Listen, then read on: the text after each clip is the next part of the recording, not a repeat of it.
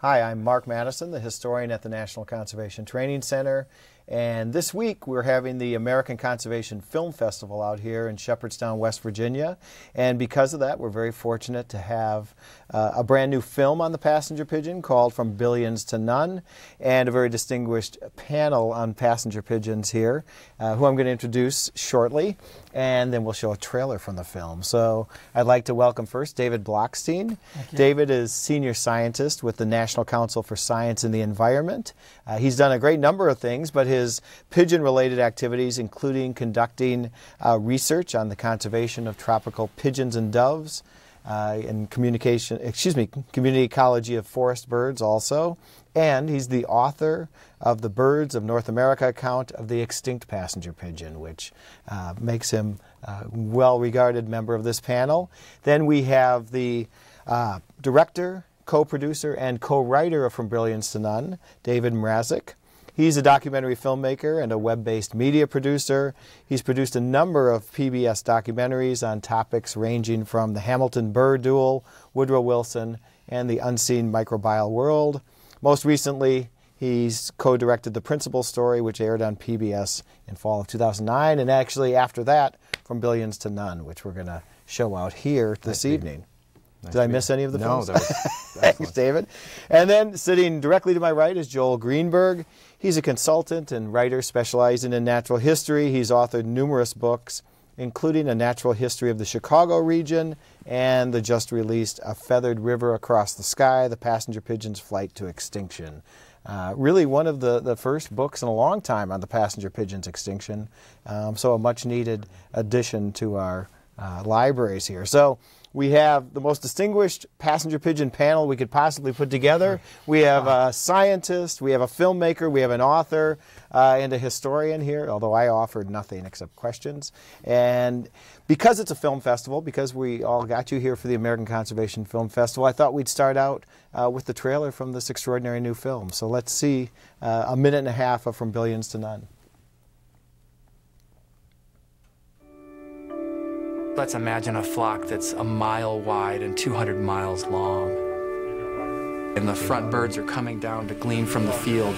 Yeah. I'm just imagining being ahead of this crashing wave of biology working its way up the center of the continent. And the eruption of wings, it was so loud that these men with guns were terrified. There were tens of millions, hundreds of millions, billions of passenger pigeons. And we lost it from billions to none in a matter of a few decades. It was us. We're the ones who made that happen. Incomprehensible. That's something we think can't happen. We are killing about 100 million sharks per year. That means about 11,000 every hour. It's absolutely unsustainable. It can happen to the bluefin tuna. It can happen to the polar bear. It can happen to the wolf. The extinction of passenger pigeon species was pretty well marked. It was September 1st, 1914. This abundant bird ceased to exist. Well, it's my job to bring the passenger pigeon back to life. If extinction isn't forever, a lot changes. I live every day thinking about how could this go wrong. In today's world, we could never recreate the natural phenomenon that was the passenger pigeon. Let's remember what we once had and use that as a way to think about today and to think about tomorrow.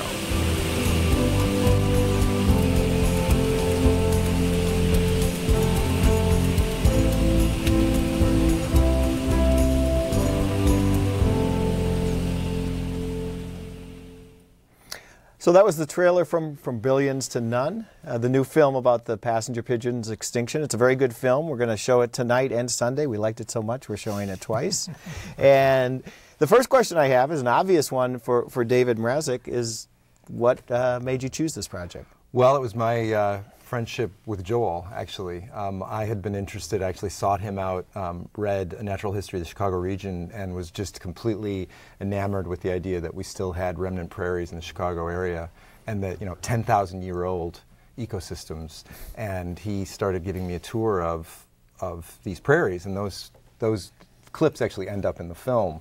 I was thinking of a different project altogether. And then he was writing this book and said, do you think this would be an interesting topic for a film? And he said a few sentences, and it clearly was this amazing, forgotten story, really. I mean, Joel argues with me and says, I know, birders know about it. Yes. Birders know about it, but the general public, they do not know about it. I concur with that. Yeah. There's no real disagreement. Yeah. With that. So it was just this fascinating story that needed to be brought to not just the book, but to be part of this larger outreach of Project Passenger Pigeon and bringing awareness to the centennial of this incredible extinction, you know. What are some of the challenges, David, of making a film about something that's extinct? Well, that's the first challenge. The first challenge is, what are we going to see? And so early on, I realized we really wanted to try to have some computer animation that would bring the birds to life. And so that was a key thing. And I'm working with a Media Arts Academy in Chicago. They brought that about because this was not a big budget project. So I worked with essentially students who have the latest software that Finding Nemo was created with. So it was a long process, but it really paid off. I mean, it's something that people comment about again and again. There's a real feeling that you're experiencing what it was like, what it might have been like. The descriptions, the written descriptions of the birds in flight made it clear that this was really a very rich opportunity for cinematic treatment. I mean, to try to show these birds moving, and so that just sort of yelled, we need to do a film. We can talk about this a little later too, but for those of you who haven't had the pleasure of seeing the film like we all have, there is some amazing CGI in it, even sound of what a million of these passenger pigeons might have sounded like, looked like. Pretty extraordinary stuff, the likes of which I haven't seen before. But let me jump to David Blockstein just for a quick question. You come in with significant ornithological knowledge. Why is the passenger pigeon an interesting bird species? There was nothing like it. There was absolutely nothing even close to the passenger pigeon among the 700 plus species of North America. Nothing like it in terms of their numbers, nothing like it in terms of their movement, and nothing like it in terms of the story of a population that was enormous and then nosedived very, very quickly. Joel, you've written a whole book on the passenger pigeon, but let me do a cruel thing here and see if you can give us a nutshell history of the bird, because as David mentioned, I think a lot of people actually have forgotten the passenger pigeon, sadly, and don't know its story. So if you could give us a nutshell history, and then we'll dive into some specifics in a minute. Okay, so the passenger pigeon ranged from the Atlantic to the Great Plains, from the southern shores of James Bay to the Gulf states. The large nestings for which they're best known, generally, and there were exceptions, occurred in a swath from New England across the Great Lakes and then down through Ohio and into Kentucky. They looked like mourning doves. In the book, I say they look like mourning doves on steroids. They're a little bigger, they're a little more brightly colored. Recent genetic work shows that they are, in fact, not all that closely related to mourning doves, but to another group of pigeons, which has the best known American species is the band-tailed of the West. Now, and this is similar to what David was saying, I mean, in my view, the bird was unlike any other bird human beings have known. The population, probably in the billions, but certainly the largest in this continent. They aggregated often, not always, and that's forgotten too. They nested in little groups and they moved around in little groups, but they also would aggregate in huge numbers that are difficult to imagine today. So the most famous is John Audubon talking about a 3-day trip along the Ohio River in Kentucky, where he said the sun was eclipsed for 3 days by sheer volumes of birds in the sky.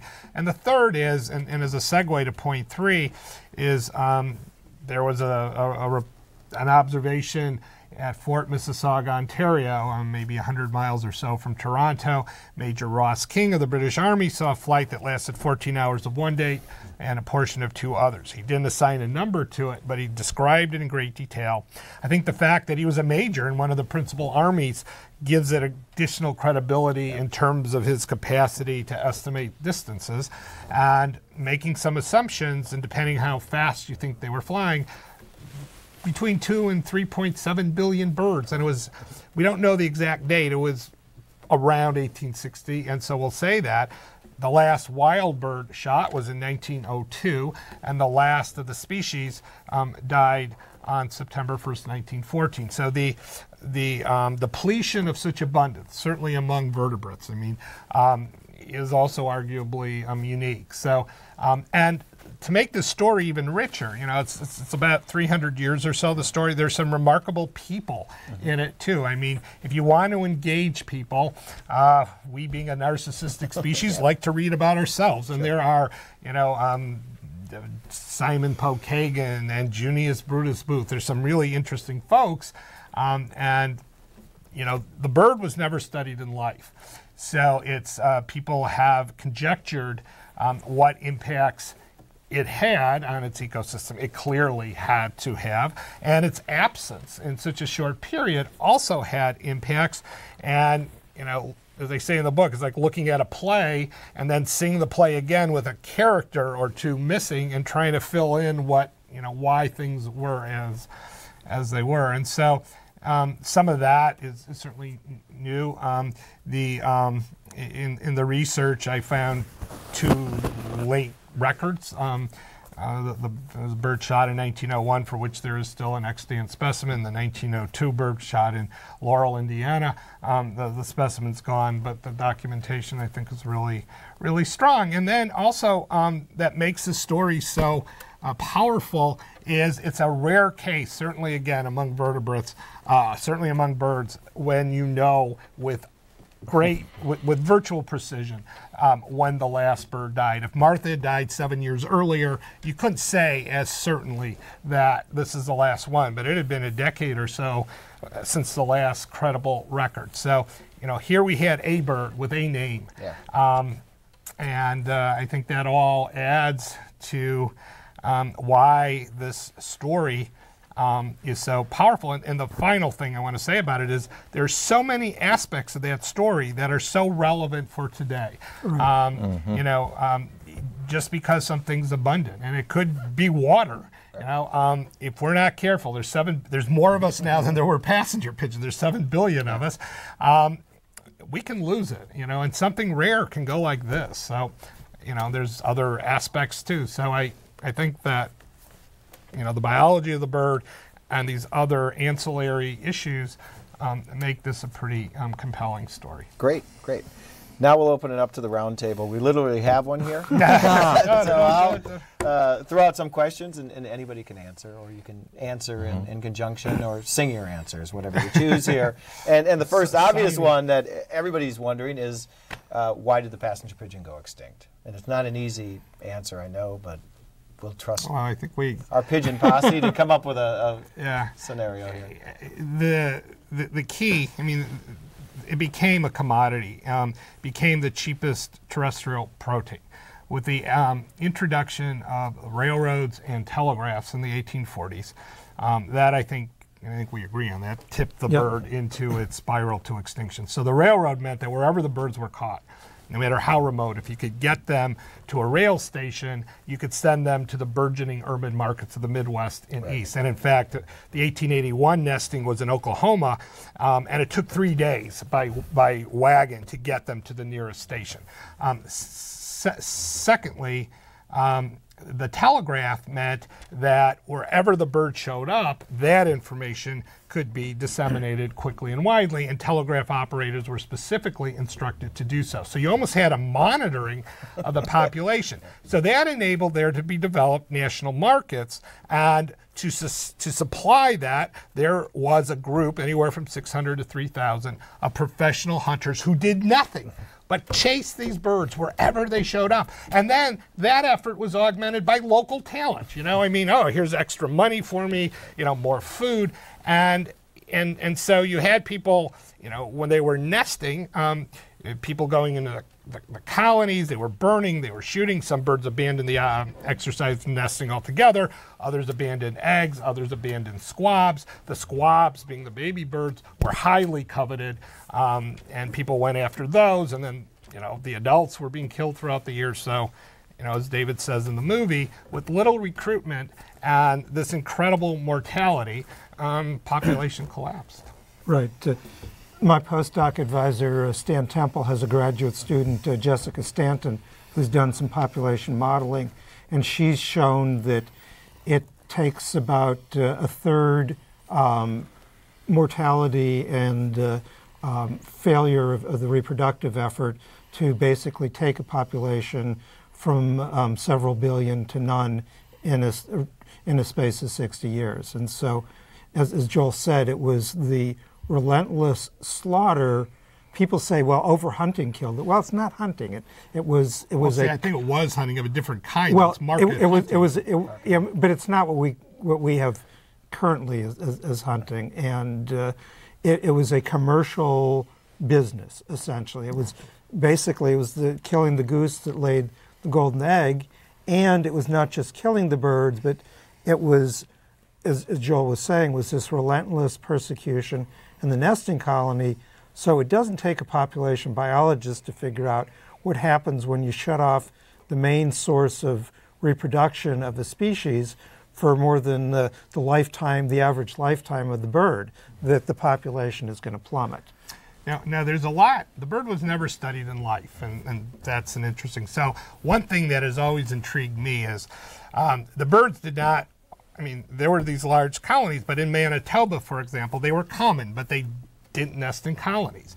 So a question that I have, nobody ever bothered to see whether these smaller groups ever successfully brought off young. We know that Buttons, the bird was shot in 1900, the last young bird, that was raised when there were virtually no other birds around. That's a question. Obviously, there wasn't enough to keep them going, but one of the things, if we'd had a bigger budget, I would have loved to have recreated some of these hunting scenes. They were just these apocalyptic. These descriptions are just apocalyptic, with burning and sulfur. Burning the sulfur into the trees to knock the birds out onto the ground.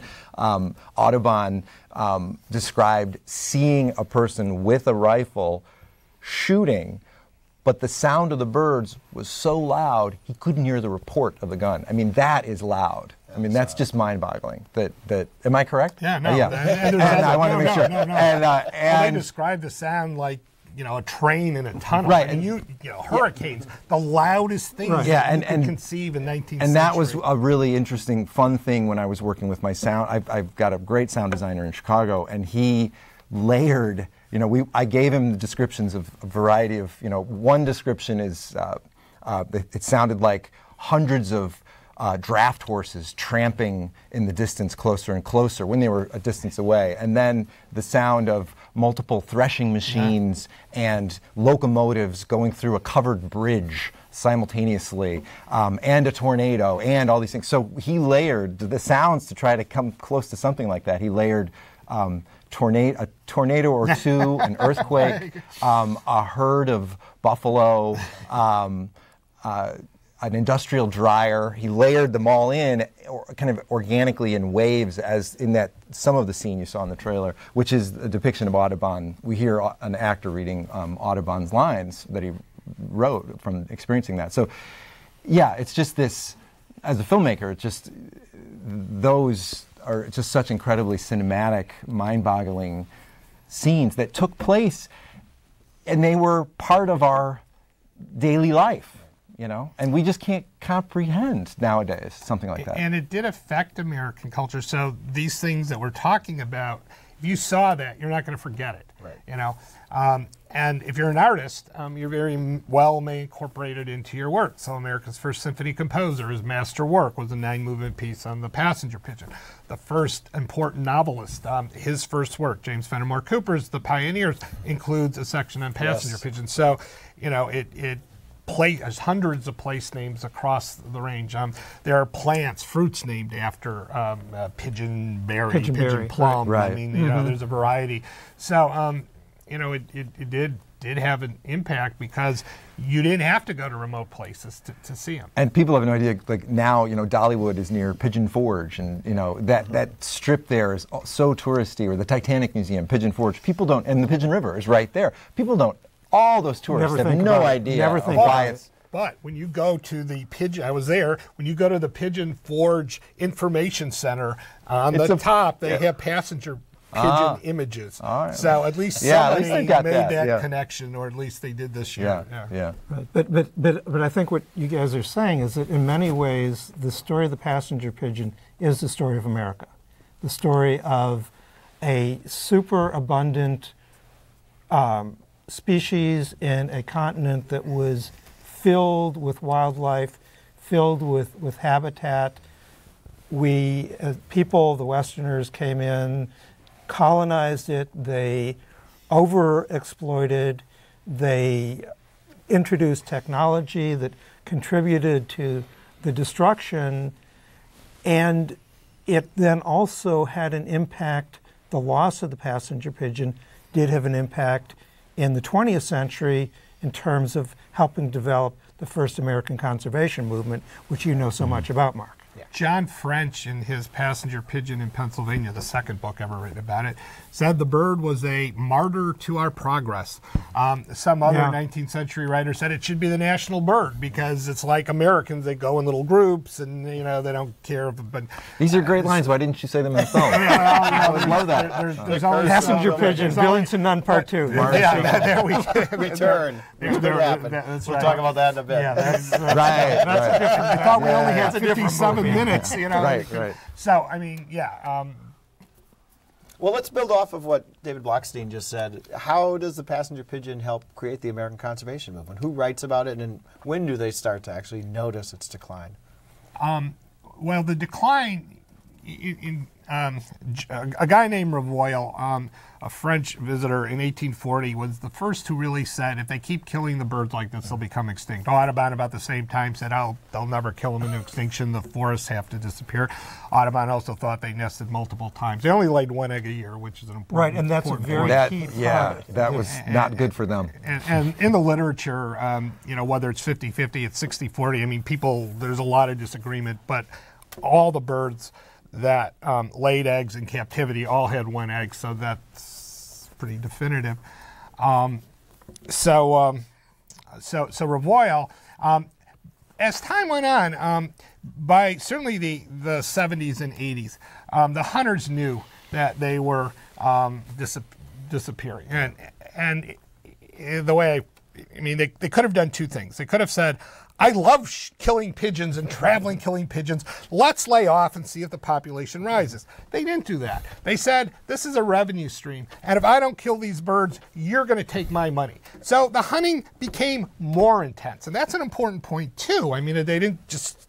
and so in 1882, which was the last time there were any nestings of any numbers, 3 in Wisconsin and 1 in Pennsylvania of about 1 million birds each, the squabs, I mean, when a bird is first hatched, it's feathers and bones, not much to eat. So what they would usually do is wait a few weeks to let it get some meat on it. In 1882, 10 days.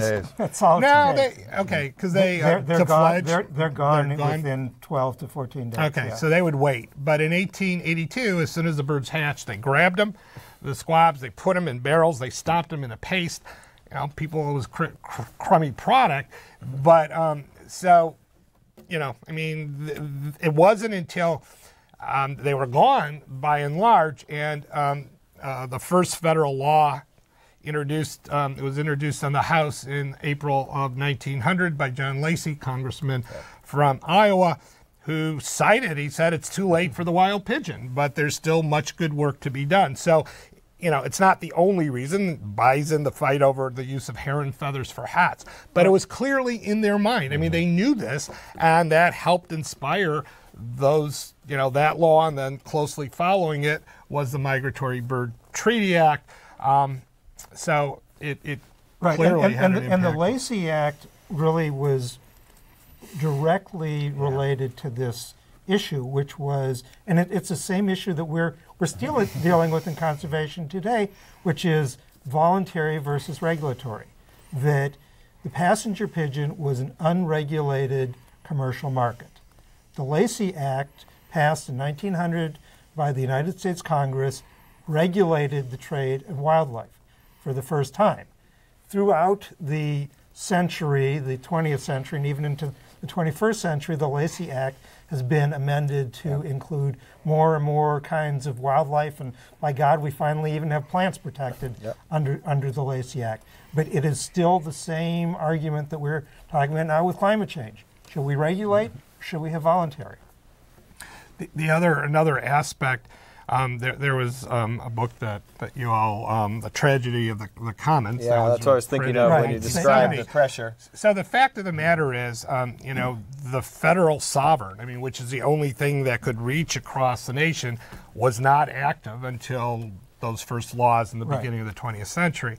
The same reason that in the movie we talk about pelagic fishing as an analog to what happened to 19th century wildlife. There is no country can regulate fishing in the open seas. It takes cooperation. And so if you're going to have conservation, I think, you need strong government. If you're going to have places to look at wildlife and places for wildlife to live, you need a strong state and federal presence in order to do that. Yeah, and just to build off David's, it makes a lot of sense. When we go back and look at the 1900 Lacey Act, it has a focus on interstate trade and commerce. So it's exactly what you said. It's the market hunting of passenger pigeons. It's the feather trade. All of this, the wildlife was obviously being collected and then shipped to Chicago, New York, these other urban centers where it wasn't available. And in fact, the first Lacey inspectors, here I have to put a plug in for our archive, they're almost all in rail stations. So we have all these Lacey inspectors. We even have badges of them being at rail stations trying to see what people were moving, which makes sense with what you just told us, Joel, about this is how market hunted birds and so on were being transported. I'm curious, how much enforcement must have been in those early years, must have been a real challenge. The passenger pigeon was easy because there weren't any left in the wild. But other the feather trade and so on, it was fairly wardens were killed. Yeah, wardens were killed. Guy Bradley is the famous one. With passenger pigeons, starting in the 1850s, some states started passing laws to protect songbirds, and so Ohio in 1857 did so. They weren't sure what to do with passenger pigeons, so they created a special subcommittee of the Ohio Senate. That committee deliberated and rendered its verdict, which was the pigeon is so abundant its numbers can never be reduced, which the Ohio Historical Society recently proclaimed as one of the 10 most embarrassing moments in Ohio history, along with the burning of the Cuyahoga River. Yeah. Only one state or province ever banned the killing of passenger pigeons, and that was Michigan. That's the good news. Bad news, it was in 1897 when there were none left. And some states never did change their laws. In Ontario, they said you can't kill songbirds, but you can kill passenger pigeons, and that's, I think, still in the books, or it was, at least decades after the bird was gone. Let's talk a little about the passenger pigeons in zoos. What's that story? That's an interesting, so in 1900, there were 3 flocks. There was one in Milwaukee, there was one in Chicago, and one in Cincinnati. There's some interesting aspects of that. So Whittaker in Milwaukee was an amateur. He obtained 2 pairs of birds from an Indian in northern Wisconsin. One of those pairs, one bird died, the other flew away. So they all came from one. And he bred them. It was on banks of the Wisconsin River in Milwaukee. And he claims, and this is something I discovered really after the book, that in 1896, he was on a trip and came back and all of his pigeons were stolen. And they were then sold to Whitman. Whitman was a professor at the University of Chicago who was mostly interested in animal behavior. He was one of the very first to study animal behavior, and he had 35 kinds of pigeons. Not interested so much in them as birds as much as trying to test a particular theory. And so, according to Whittaker, Whitman bought these for $1,500. He didn't know they were stolen. And eventually Whitman gave some of those birds back. And so whether Martha was born in one of those flocks. If she was born before 1896, she was born in Milwaukee. If she was born after 1896, she was probably born in Chicago. And there was breeding. And Cincinnati Zoo was the second oldest zoo in America. There was breeding, but there never was the concept, as we have today, of breeding them to protect them. Now, Whittaker, in an article in 1924, long after, said, I was trying to breed them to save them. And Whittaker, in that article, says he raised 75 passenger pigeons. So that seems, right? Wow. But no one knows whatever happened to them. So they all died out. And then there were the two left and Martha. One interesting thing is that from those flocks, every one of those birds that died, including George, the second to the last passenger pigeon, were all thrown away. There's no record of them in collections. No, George is in the Smithsonian. No, he's not. That's not George. They George? put us It's in. not George. They just named it. They just named it George. They did. They named it. But it's not. Second, huh? But if you notice, George is not on the display. They just Right. took this other bird before him. Yeah. Okay. Now, there's a bird I saw yesterday in Cincinnati that was from the zoo, but that was the 1880s. But after, in 1900, they weren't even worth it. If you want to throw out something, I don't know if we talked about it. So when Martha died, she was put in a big block of ice and sent to the Smithsonian, where she's been ever since. So Dr. Shuffelt, when the bird arrived, did a necropsy. And one of the things he found was she was missing part of her lower gut and I think her liver. He said as if they were removed with a blunt instrument. Well, there's an article that someone wrote saying she was killed by her keeper because the keeper saw she was in pain. The keeper wanted to be the last keeper of the pigeon. Now, you would have easily discard that, except that the reality is there were organs missing, and I think that's just one more mystery about Martha. She It's was an attacked intriguing. by Jack the Ripper, Who was bizarre. there? You go. So that's just adds to the mystery. I mean, this is this iconic bird, but there still are important aspects about her we don't know. And the Cincinnati Zoo had a fire where all their records were destroyed. So those kinds of materials, if they were recorded, didn't exist. And I love the varied after the fact descriptions, many conflicting of Martha's last hours at the Cincinnati Zoo. These very melodramatic depictions of people weeping. She's lying there gasping her last breath. How did she end up going from Cincinnati to the Smithsonian? Well, as he said, it was a 300-pound block of ice encased in a railroad car. And ironically shipped by train. Yeah, shipped by train. Well, here's even better. Yeah. So Whitman, besides teaching at the University of Chicago, was the first director of the Woods Hole lab in Massachusetts. So when school let out, he would load his pigeons up. So the only migration Martha ever did in life was by train, and the only flight she ever did was flying first class from D.C. to San Diego once, and one other time she flew to Cincinnati. So she spent her life in a cage, never knowing, what birds know, and ironically rode trains, and later two jets. And I would just tell our viewers, if they are ever in Cincinnati, to go to downtown Cincinnati, 9th Street and Vine, which is in the film. John Ruthven, well-known painter, had a painting of his, a mural made, and it's just it's a fanciful painting because Martha is free, and you see the aviaries from the zoo, and she's flying up with a flock behind her. But it's a beautiful painting, and really. I'm really proud of the fact that in the film it really strikes an emotional. a lot of people seeing the film really comment that that's a particularly emotional moment.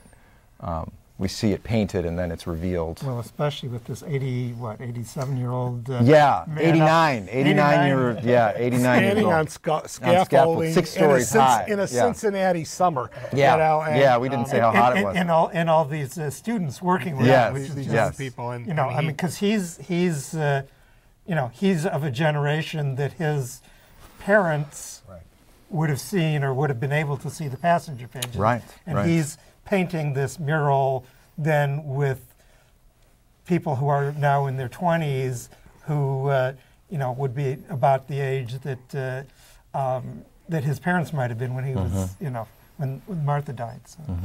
Something that David is a little off, but one of the places I've been this year was the Detroit Lakes Bird Festival, which is in Minnesota, about an hour east of Fargo. And then afterwards, somebody, an elderly gentleman, came up. He was 90 years old. When he was, 16 or so, he met a guy who was 80 who killed birds when he was young, and it haunted him throughout his life that he collaborated in the destruction of this bird. So to be one degree of separation from somebody, you know, who actually knew people, you know, that really kind of moved me. Yeah, so you think about it, you know, 100 years, the centenary of the passenger pigeon, and it's a long time. I mean, anybody who lives 100 years is quite rare in our society. But and that, as you were saying at the beginning, that as a culture, we've lost this knowledge in a lot of ways. But it really isn't that long a time, as Joel was saying, in terms of generations. And so, you know, with David's help and Joel's leadership in Project Passenger Pigeon, that's really what we're about, is trying to bring this story back to the American consciousness. If I had the resources, I would have loved to have done a poll to see, you know, have you ever heard of a passenger pigeon? And then if they said yes, you'd say, you know, is it a bird that carried messages during World War I, II? Is it a car that the French, you know, give them 4 choices and the real one. And it would have been interesting. And then I thought it'd be cool then to have compared it. But hopefully with our efforts, everybody's, more people know about it now than they did. I mean, no doubt. We thought about doing an unscientific poll to open the film, just walking on the streets of Chicago and interviewing a wide variety of people, asking them if they knew what a passenger pigeon was. And I mean, just based on my own experience with friends telling them about what I'm working on, even people that I'm good friends with, this took a couple of years to make. 2 years into it, how's that carrier pigeon film going? Right. I mean, it's like, well, the National Science Foundation, when they rejected our grant, one of the writers referred to it as carrier pigeon. I mean, it's just so easy for people to just slip into it. But, and you know, sometimes I've encountered people I did not expect who did know. I was at a major museum talking to 3 people, and the youngest person in the group said, "Oh, you know, Charles Darwin worked with passenger pigeons." Eek! This is a major natural history museum, so you know. He did work with pigeons. He did work with pigeons. Yeah, I don't think ectopistes, but anyway. So it's interesting because he did work with a lot of pigeons, and yet you're telling me scientists in this country were relatively uninterested in the life history of passenger pigeons. Well, I mean, there wasn't. You might know better. I have to be careful not to say carrier now that you. Right. Yeah, but I mean, there really wasn't a lot of field ornithology. I mean, there certainly wasn't censusing, and I mean, there weren't a lot of the techniques that we have today. I mean, Simon Pokagon, the last great Potawatomi chief. I mean, some of his descriptions are about, you know, come as close to a close scrutiny of the bird, and his prose is just, you know, mind-boggling, you know, stunningly beautiful. But, you know, again, I mean, you know,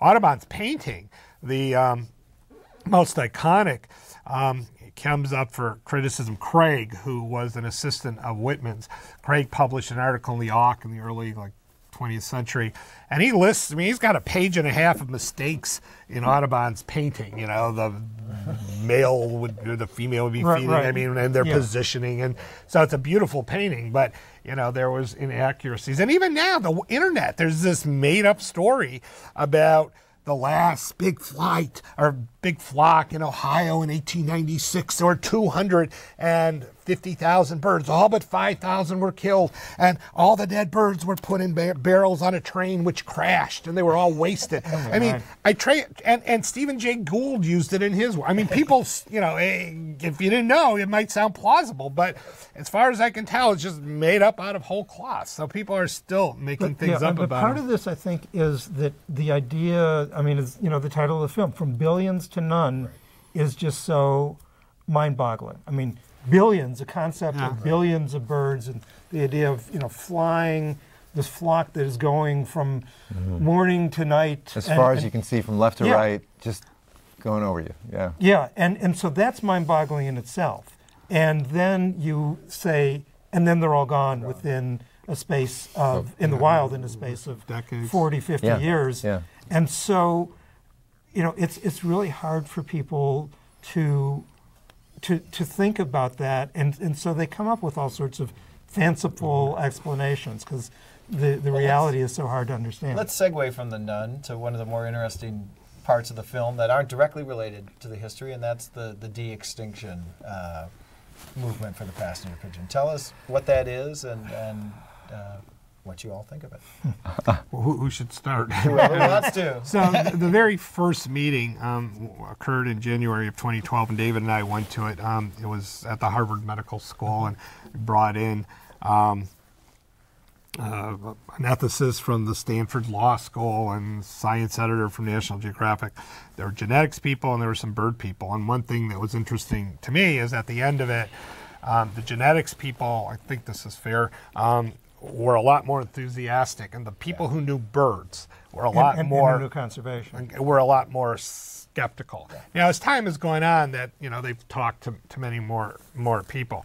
So one of my, now they even among themselves they sort of acknowledge that they're not going to create a pure passenger pigeon. It's going to be this band-tailed pigeon with passenger pigeon attributes, and that might be a good thing because you're reintroducing maybe recreate processes.